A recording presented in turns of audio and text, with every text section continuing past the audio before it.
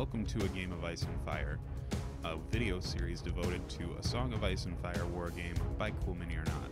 We cover all aspects of the hobby with tactics and list build videos, painting tutorials of varying levels, and battle reports. In this video, we're going to be painting some Lannister Guard. Now, I'm going to be painting them in the scheme that matches the box art or the concept art for these guys.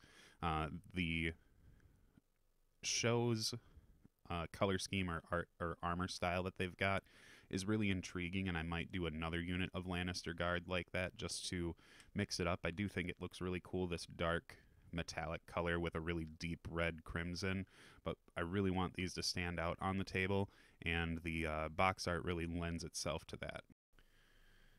This is a pretty long painting tutorial. The reason for that is that I've always said at the beginning of these videos that we do painting tutorials of varying levels, and I haven't really varied that level at all with the painting tutorials. So in this one, I'm going to be just cranking it up a little bit to get these models looking a little bit better than tabletop. So hopefully you can pick up some new skills with this video, and if not, just check out how I do things. And we are starting the models out two different ways. We're going to be airbrushing the beginning of one of them and then dry brushing the other one, just so that those who don't have an airbrush can at least have a direction to take with these models. Here we are with our two Lannister Guard. Now for the airbrushing, I'm going to use the Vallejo metal colors. I think these are some of the best metals on the market for airbrushing or painting. Gunmetal is a good one to start off with if you're getting into like the directional highlighting on this one. Spraying at like a 45-degree angle-ish. I just want to leave some of that black behind and catch the higher parts of it with the dark metal. And now I'm coming in at not quite a 90-degree angle, because I want to get more of the reflective metal or the bright metal on top, just to make them look nice and shiny. Now for the dry brushing, I'm going to be moving over to the Scale 7.5 paints, because the Vallejo metal colors are really nice, but they don't dry brush very well. So we've got the same black base coat on this model, and we're going to come in with black metal first. Now, when I'm dry brushing, I like to get it to just about that consistency, or what's left on the paper towel, so I'm not dragging a bunch of wet paint around. And I am just dry brushing in a downward motion. I know it looks like I'm flicking back and forth, but I'm really only touching that model when I'm going in the downward motion to try and simulate that airbrush effect that I've got. It's not going to be perfect, nowhere near going to look the same, but you can see we've kind of got this really dark base coat going on. So now we're going to switch over into the heavy metal from Scale 7.5. This is going to brighten it up for us a little bit more. Now, in hindsight, when I took a look at these models when I was done with them, I think you probably would be better off starting off with maybe a brighter metal for the base coat instead of just black, because there is a really marked difference between the airbrushing that I did with the first Lannister Guard and this one. So I originally was just going to stop at this heavy metal, but I decided to break out Scale 7.5's speed metal and brighten it up just a little bit more. You can see there's a big difference between the two, just because the airbrush lighter color just translates better that way. So we're going to continue the rest of the tutorial with the airbrushed one. But now you can see I'm coming in to brighten up the dry brushed Lannister Guard. This gets them a little bit closer to looking similar-ish, but I really like the bright metal on these, which is why I didn't wash the metal afterwards. A black wash will dull down the metal a little bit. If you thin it down, you can get it to just go to the recesses and look decent that way, but I do want this metal to be super bright, and any kind of recesses I can paint later. So we're going to start out with the skin tone first. We've got Tindalos Red, Ishtar Pink, and then Harvester Flesh from Scale 7.5 Fantasy colors. I just ordered this set I got it at Adepticon, paid for it at Adepticon, but then there was a mix up in the shipping information. So I finally just got this. I have a few of their sets and love them, so I'm kind of jumping in with these paints. Some of them I haven't tried out yet, so we're just going to see how they pan out. The base coat for the skin tone is a 1-to-1-ish mix of the Ishtar Pink and Tindalos Red. I think that Tindalos Red is just a nice way to get a good dark base coat in the skin tone. So now I'm going to come back in after having covered the model with just straight Ishtar Pink. And with this one, what I'm intending to do is leave a lot of the Tindalos mix behind and just really pick out a lot of the details that are on the face, as opposed to the Stark Sworn Swords from the starter box. The Lannister Guard actually have a pretty well detailed face. Like you don't have like that weird potato look that one of them has going on. But we're just going to be picking out the nose mostly, the cheekbones, and with the way that the helmet's angled on these guys, we're going to grab the chin and a little bit of the jawline along the bottom. But that's really where we're going to center in, just blocking in this color. I'm not going to get too crazy with trying to blend those tones together. I really just want to have the shadows of that Tindalos Red mix hanging behind. Some other ways you can start the base for faces would be with a greenish color. So you can, I think, if you're trying to go for like more of an olive skin tone. And then I've used purple a lot too, but that one looks a little otherworldly, but it's still a neat way to shift the base coat of them. So now I'm mixing in a little bit of the Harvester flesh into the Ishtar Pink. The Harvester flesh isn't a really super bright skin tone, but it's bright enough to where the jump from Ishtar Pink to Harvester flesh is a pretty harsh one. So I'm just trying to mix them together to where the progression looks a little bit easier. This is kind of like, I think, what a lot of people would consider like more classic layering, in that I'm just slowly stepping the colors up without really blending them, so that when you are looking at them, and this isn't like your 3-foot distance type tabletop good. I mean, you can get pretty close to these guys, and then the transition with those, just based on the way the color is, isn't too stark. Like you're stepping up the progression of the colors at in really small increments. So we've got the nose and everything highlighted. So now we're moving on to the red parts of the stupid Lannister Guard. I started out the base coat with let me see what this one's called, Bloodfest Crimson. Now, when I first picked this color up, I had thought that it was going to be a little bit more of a deep red, and as I'm painting it on the model, it started to come out more purpley, which I'm not opposed to. I think that the purplish color is not a bad way to start out red. It definitely can end up with a much more bold red by starting out with a purple base coat, or a purple-ish base coat, because you can do things like start with black or start with a brownish red, which I've done in the past, especially with my Umber Berserkers. But with the Lannister Guard, you kind of want them to look a little bit more regal, I guess, or just a little bit more, I don't know what the word is I'm looking for, but just kind of more important or fancy. So we're just going around with all of that Bloodfest Crimson, and with the way these metals work, and you probably won't experience this as much with the dry brushed ones, you end up having to go through a couple times after the base coat dries, because first of all, I paint in thin layers anyways when I'm doing things like this, but more so with the beginning the base coat or beginning the metals as the first thing I paint on them. A lot of those metallic colors shine through the layers of paint that you're putting on. They're not super thick, which is why you can see me going over the certain parts of the armor or the shield, like the gold trim and everything like that, because I do want to try and start blocking out that I want to try and start blocking out those colors early, as opposed to having to do it later with the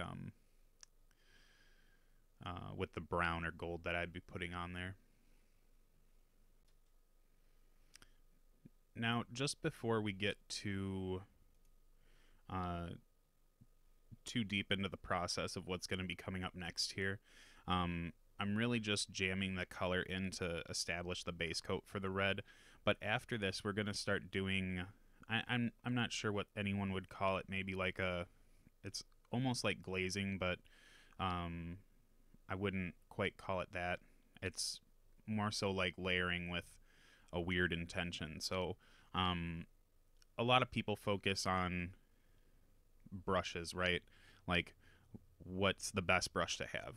So right here I'm just using like one of my workhorse brushes. I get these things on Amazon for super cheap, and they pound color really well, they hold paint fine, and they stand up to the abuse of base coating things and even spreading around dirt and grit. But some of their more fine brushes, they have the characteristics of the bristles is really they're really prone to manipulation. So when someone gets a good brush, they might not know why it's good. And what I'm going to be doing here is splaying out my brush hairs to kind of coat with a thin layer of paint, but then have the paint collect while I'm getting towards the bottom of where I want to paint. And I've used a little bit of the crimson, or the Bloodfest crimson that we had before, and I'm mixing in a little bit of, I believe the color's called Mayhem Red. And I've gotten it to not super thin consistency, like we're not talking like super opaque or transparent. This is, you can still see the color when it goes down on the model, but since we've mixed those two colors, we're already kind of making the transition easier for us. But what my goal here is when I'm painting is not to pack color onto the model. What I want to try and do here is put a little bit of pressure on the brush when I hit the model. So you see me getting rid of a little bit of paint here. I want to put a little bit of pressure with the brush to start letting some of the paint flow, but then I'm going to be dragging that line out to where the direction of the highlight would be, and then pulling off.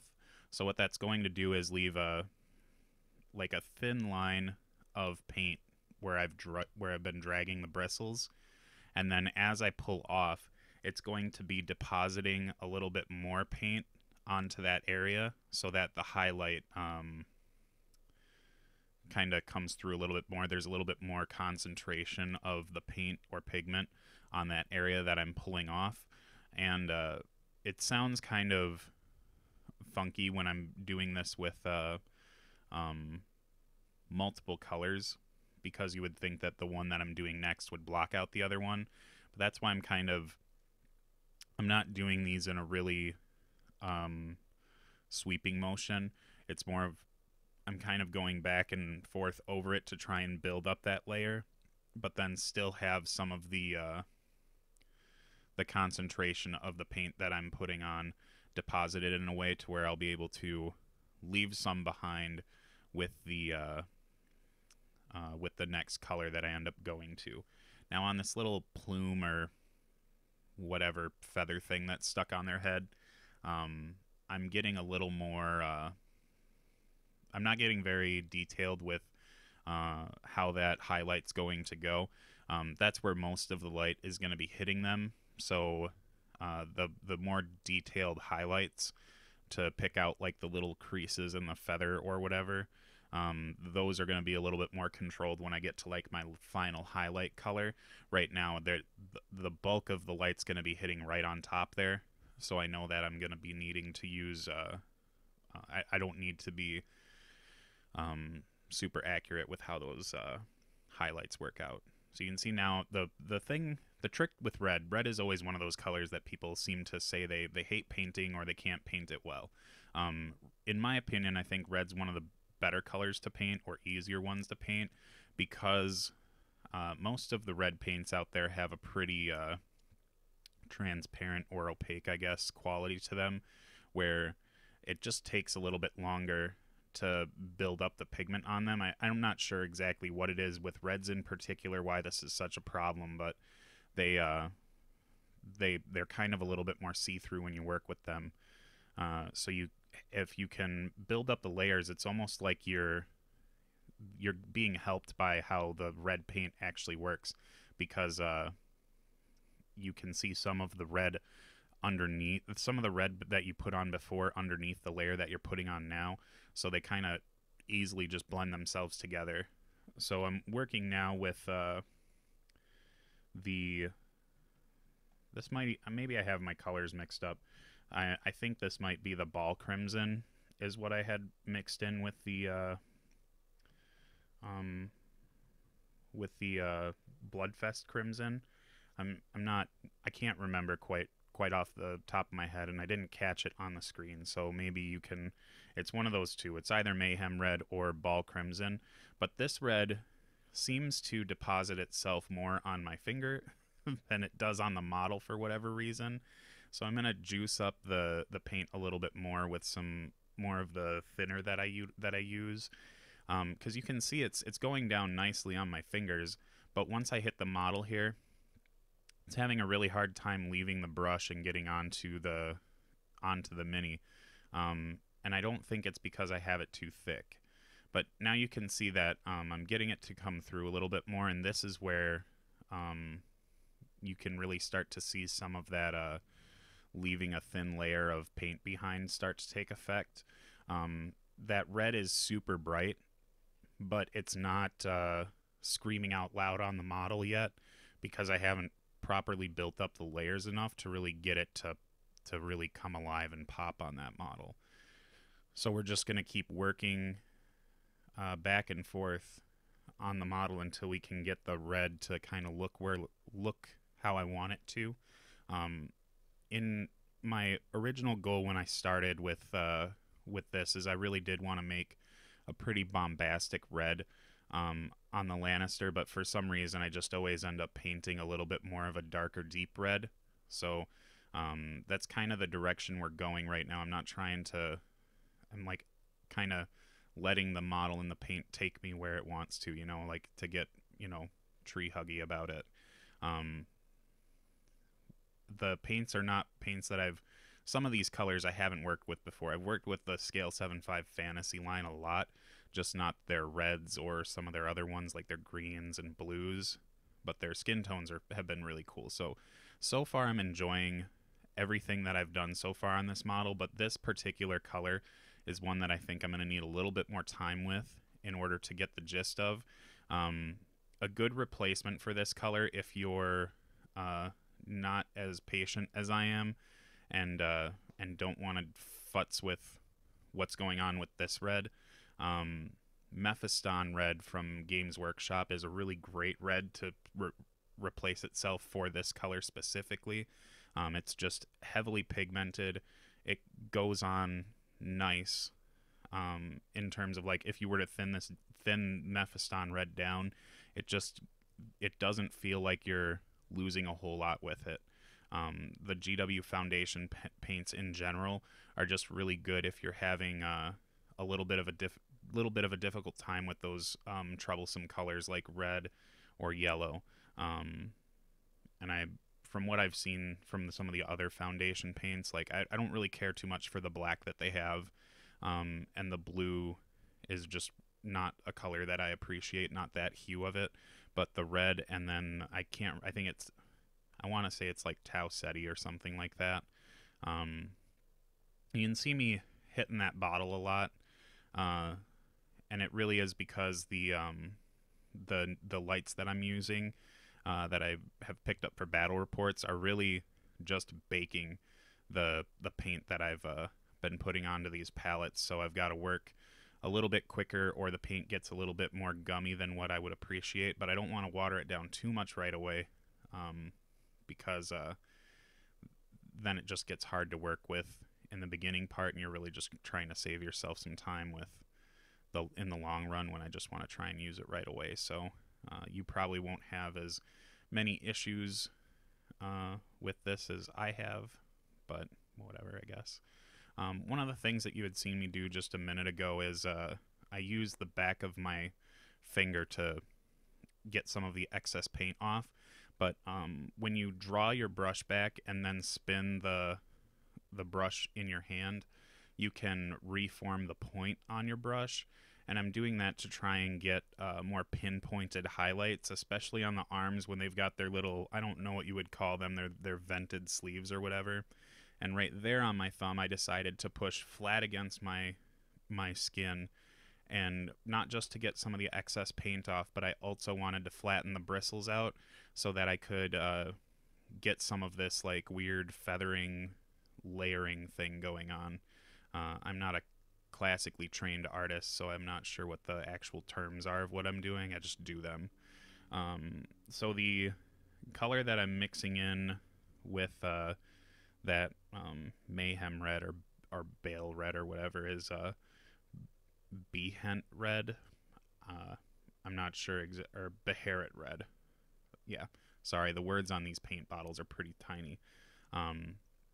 So it's more of like an orangey red, and there's always a problem that comes when you mix orange with red to try and brighten it up. For some reason, it kind of heads towards the pink side. So if you can find one of these oranges that's a little bit more tilted to the red side, you can make sure that that transition or that mix is going to look a little bit better. For whatever reason, I'm not sure. Maybe it's the certain paints I'd been purchasing before, but mixing a little bit of orange and red together just gives me this really pinky salmon looking color. And what I'm getting out of this one, I am enjoying quite a bit in terms of like what the results are with it. So here this is where I'm going to be getting a little bit more accurate with my highlighting. I made sure to hit the big plume on the top, or the big fold in that feather first, and then from there I was hitting the lines with the that are on the feather so that I could get a little bit more of a neater look to it. Now this particular model has a large portion of its shield pointed down, so you probably wouldn't get as high of a, or as strong of a highlight on these as I'm putting on them, but I just really wanted to show how working around that lion, that embossed lion, lion is working out for me. So you'd just seen me over highlight with the orange on that shield, so I had come back in with just my straight Mayhem Red and kind of bring it back down a little bit to normal so it wasn't too out of the line. So now I'm going back just over some random parts and kind of scraping the bottom of the barrel, what's left there, so that I can get some of these edges of their little vented sleeve things and just a few folds to make sure that I'm getting the most out of my highlights. So again, I wanted to try and go for a little bit more bombastic and cartoony red, but instead I've kind of ended up with a little bit more, I don't know, it feels just a little bit more tame with the red, but we're going to be doing things to this model to try and make that stand out a little bit more, try and use a little bit of like color theory to try and make this model pop a little bit more. So now we're going to move on to the browns, and these ones, I can't remember their names for crap, and I guess I don't have as good eyesight as my glasses would lead me to think. The base coat that I'm starting with right now is Arbuckle Brown, and this one is it actually is a little bit more pointed to the purple side of the browns, so you can get like these like blackish browns or purpley browns. And when I first looked at the bottle, I wasn't quite sure what I was going to get. It looked like it was going to be more towards the black-brown side, and then it ended up coming out purpley brown, which I'm okay with. We're kind of like headed in this monotone direction, but again, we're going to try and use some tricks to make it not look so washed out. I also hit the sword handle and hilt, pommel, whatever. I'm not I'm not savvy on sword terms, so the part that you hold that protects your hand. um, I hit that with the brown because I hadn't come back. I didn't get it with the red or anything, so I want to try and take away the shine for when I end up putting gold on over it, because I am going to make the sword handles gold for them. And to make my life a little bit easier when I get to the gold on the shield, I'm going to take some brown and go over all the parts that I want to hit here that'll be turned gold. If you are having problems painting gold, this is the best way to solve those problems. I mean, other than unless you're using like a really bummy gold or something, you can go around your gold portions, and before you try to put those metallics on, just hit it with brown. It'll give you a nice base to work with, and if your gold is a little too transparent, you at least have some brown color under it to kind of simulate the shadow of gold, right? So now we're moving on to the next brown up, which is it looks like it's Bosch Chestnut is what it's called. So this is where I'm going to get the bulk of the highlighting done on that Arbuckle brown. And I'm not going too nutty with this one. The brown, I think I've like maybe over-thinned it a little bit in terms of like what I'm trying to achieve here. When it comes to like the bigger parts of the model, like the red that we've worked with, and parts of these boots it works okay on. It's all right to have that paint a little bit thinner, because you're going to just try and build those layers up and make those transitions happen that way. Much like how I had done with the red, you can still do that with only one paint, where you can see I'm kind of going over areas multiple times here so that I can take that really transparent brown layer that I had put on the first pass, and then just reinforce it in the right areas with another pass of that transparent brown color. So I'm not really trying to get the super stark like hard lines with thinning down this paint a little bit beyond what I should, because you can see even on the palette there, you can see through the brown into the green a little bit that existed underneath it. So now we're going in with the final highlight color called Kokum Copper. I'm sure that these are words that mean something to someone, but I mean, I know what copper means, but Kokum, I'm not sure. This is just a really stark highlight that's going to really pull a lot of attention. So I've got it thinned down a little bit further than what I would if I were just trying to pack color in.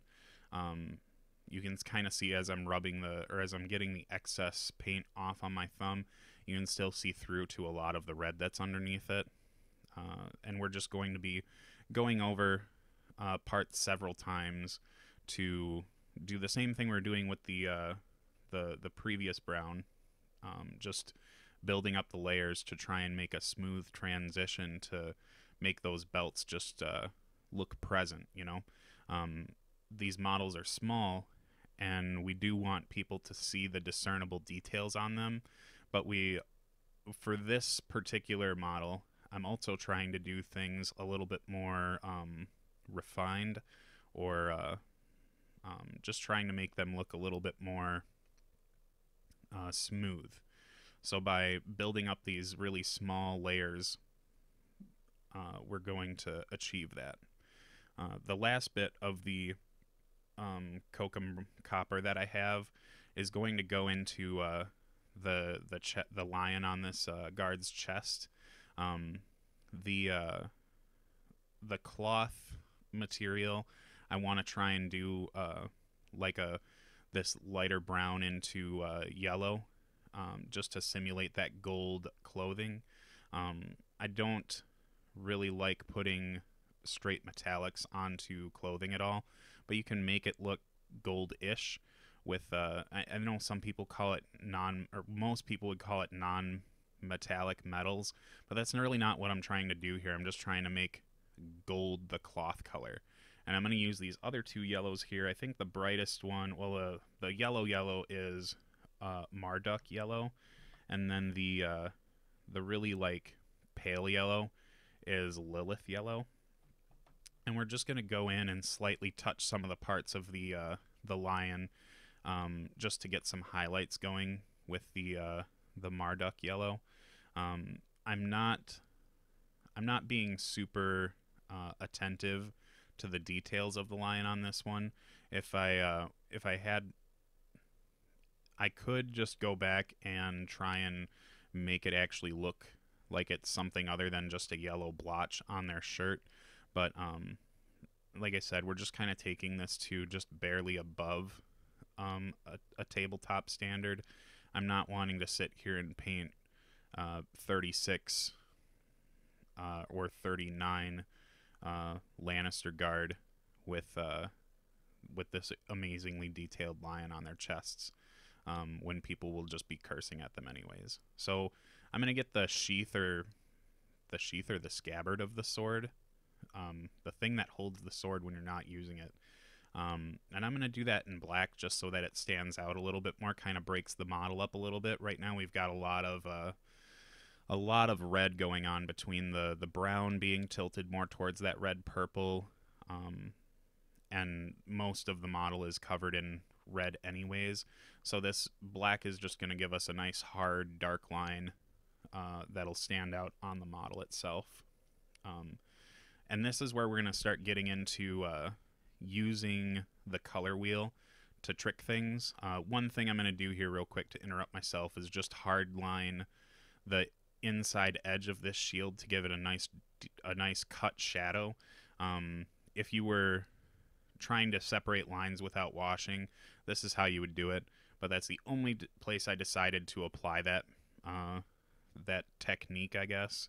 So now we're switching over to I think they call this one Rye Gray. Now I know that if you insert an L in there, it's very Lovecraftian, but this particular bottle of paint does not have that consonant in there, so it's Rye Gray.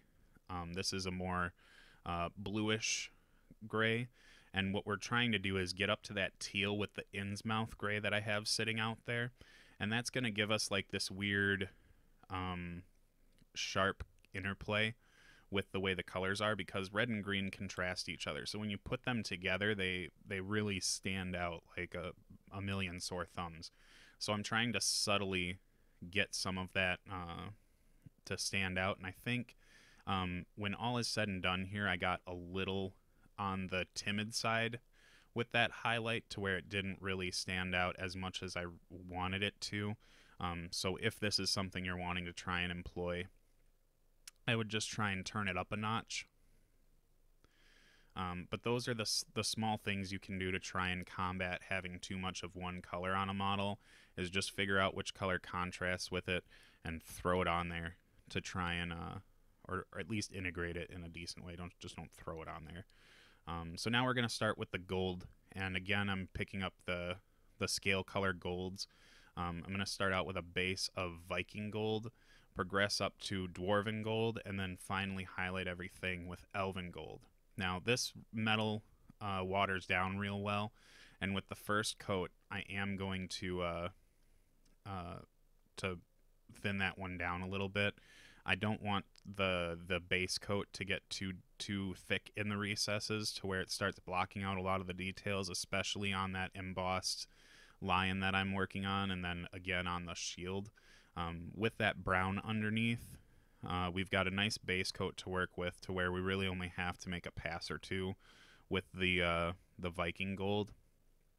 And normally when I work on metals, I like to leave a little bit of the flat or matte color, the regular color behind the non-metallic color, to give the shadow. Because when you look at shadowed metal, the shadows aren't all reflective. There's like a solid color that exists there where no light's hitting it and you're not getting any reflective properties. But with this one, I really want this gold to look super shiny. Like this is going to be a super rich gold. So covering the entire base coat of those metals, of those metal parts with the metal, is what I want to do. So this next part I'm going through is the dwarven gold, and you notice that I didn't water it down. And the reason why is that this metal is, it's not that it's super thin when you get it, but what it does flow off the brush really well without having to thin it down, and I really want to control it.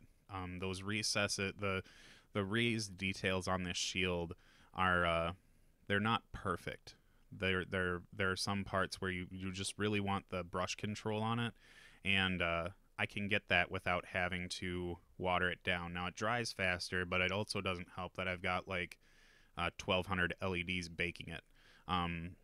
Oftentimes you get to listen to people say like the cardinal thing about miniature painting is always thin your paint down to a skim milk consistency.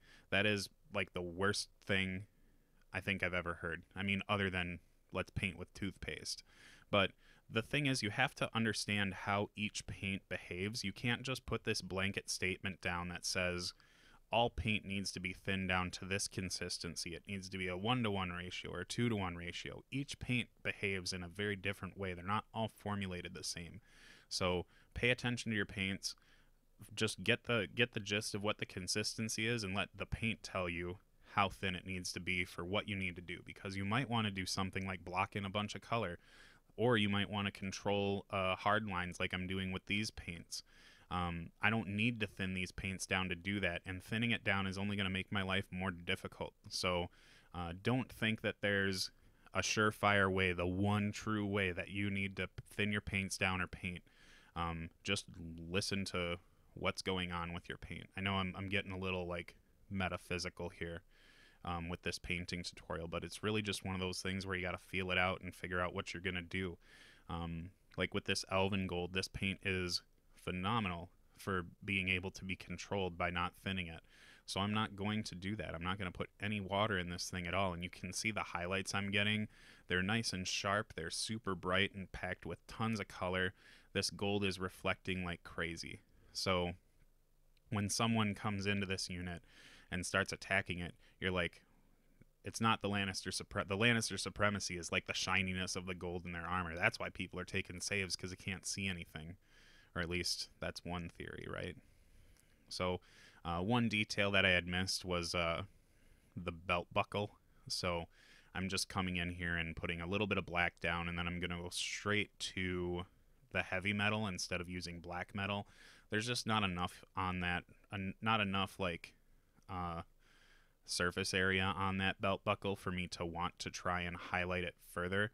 And then I did realize that I missed like the little pants that are sticking out from under him, so I'm just doing it in black and not really going in and highlighting it at all. They're just really not important. It at least breaks up the model a little bit and makes them look at least somewhat unfashionable, right? Because they're wearing black pants and brown shoes. So doing the base now, I'm using some junky department store acrylic paint, and I don't thin this down much. I only put a little bit of water in it to just kind of get it to mix around a little bit. But if you start thinning this stuff down to like how you would thin down a paint normally, it just doesn't, the pigment just goes dead in it. And you can see I made a little bit of a boo-boo on the palette, and that I had some of that Innsmouth teal left over and mixed it into the brown. I'm not too worried about it. It's still going to get the same effect. There's so much of the apple barrel paint that it's not going to matter. And here's what the base looks like dry. So we're going to go in and dry brush with Vallejo Game Colors Beastie Brown, and then do a final dry brush with Vallejo Game Color Khaki. And the base for this model, or the flock for the dirt, is Vallejo's earth texture. It's like an acrylic paste. you paint it on the miniature, and it's got grit to it. So once it dries, it's kind of got this really nice texture to it, and it's really strong too. I think I have a whole video on how to apply this stuff and what the benefits of it are versus just gluing dirt down. And I'm coming in here with a pretty... I started out with a light dry brush because I didn't know really where I wanted to go with it, and then I just ended up thickening it up and making a heavier dry brush along this thing so that I could really start to make the dirt look a little bit more fertile. I think I might have said this in one of my previous videos, but I oftentimes am painting the base on these models in the like the terrain where they're from, at least, or not where they're from, but where they're currently at in the story. So like I kind of go with the Lannisters as being a little further down south, where, I mean, I don't think King's Landing the King's Landing area is like super fertile or anything, but probably not as snowy and gross as it is up north.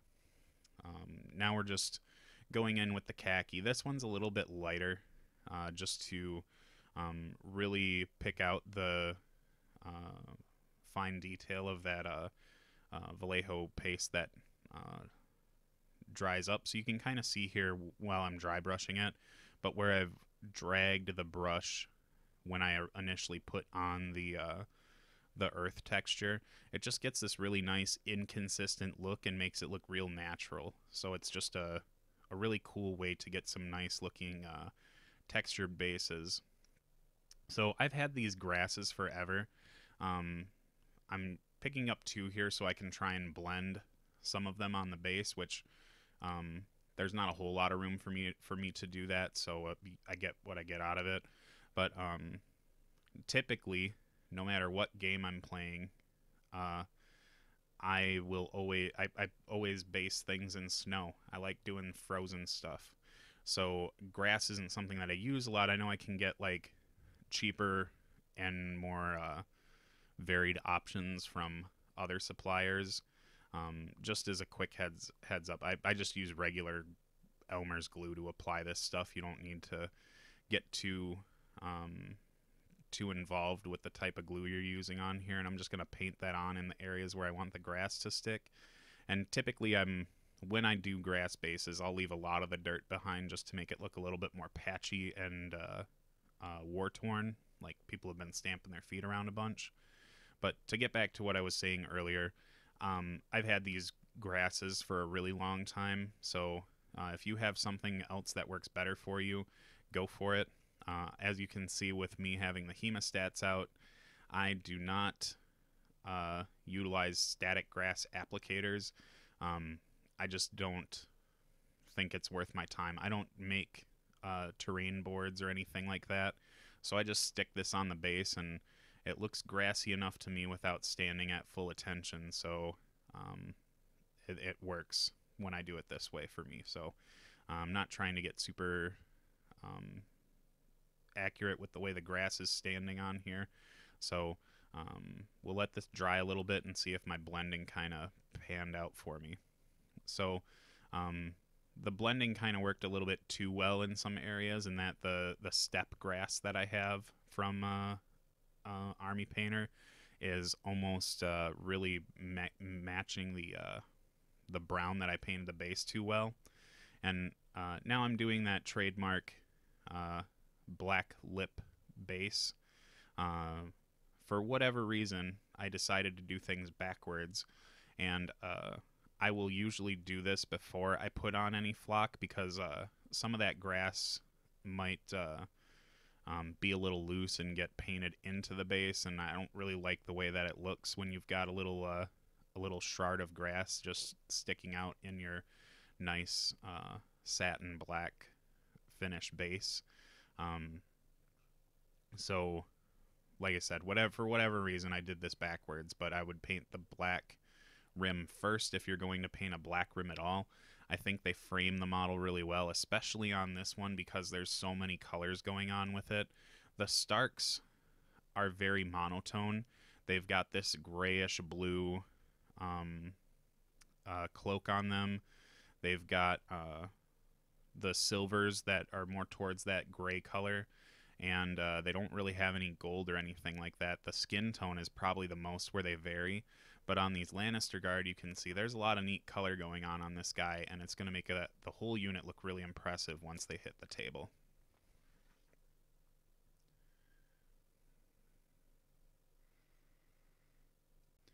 If you've made it this far, I appreciate you watching it all the way through to the end. I know this was a long one, but I think we hit on some really interesting techniques on here, even if I didn't explain them the best. If you have any questions or want me to elaborate further on those, leave your questions in the comments below.